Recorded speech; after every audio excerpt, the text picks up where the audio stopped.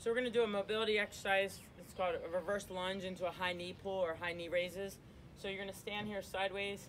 You're going to take a big step back into that reverse lunge position where your knee, hip, and shoulder alignment and your knee and ankle in alignment. And you're going to step back, you're going to bring yourself up, and you're going to pull yourself up.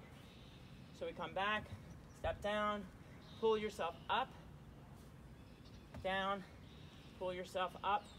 Get your balance and really feel that pull up underneath of you.